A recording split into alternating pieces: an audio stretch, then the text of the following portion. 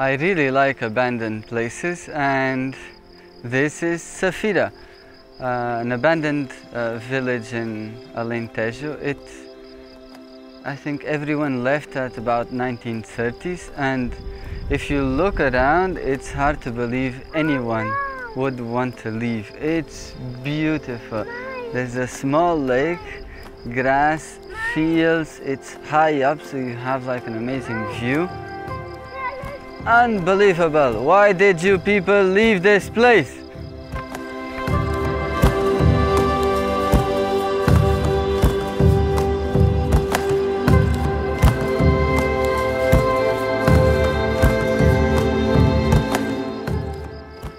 So I didn't know where we were coming. Pedro took us, like a surprise visit.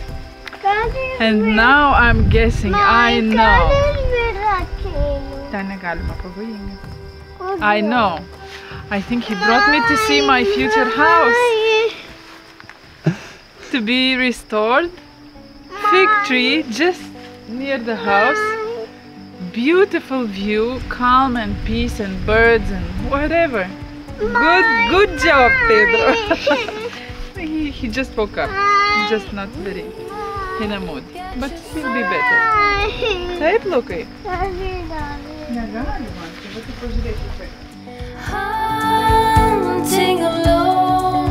How cool is this? Traveling from the deep forest into the sun. In war, there's never an option. How is it possible? Places like this to be completely abandoned.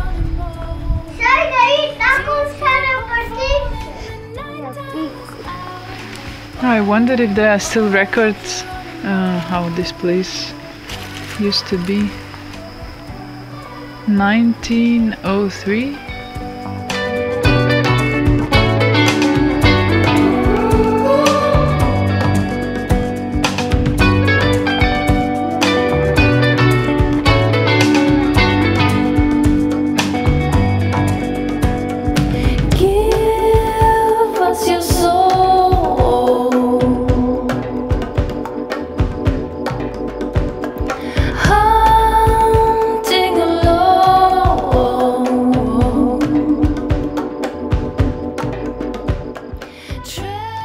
Safira. I'm just wondering how the people lived here, how they looked like, what the houses looked like. This is such a peaceful landscape. There are no big cities around. Even to get here we got lost, and it's a very tiny narrow road that comes here and then it just ends here. Then it's just like a dirt road. And I don't know, I have no idea of the reason why they left.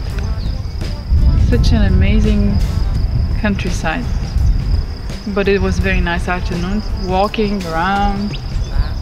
And now that it's spring, everything is blooming and it's just you and the nature and the birds. Amazing.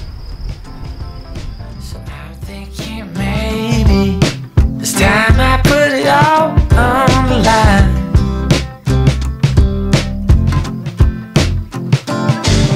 But I heard from others that you chase out love was on the run.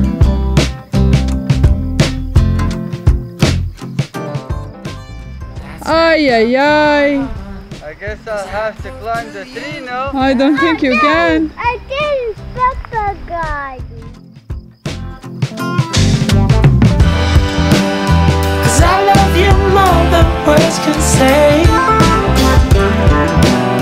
Yeah, baby, need you everywhere.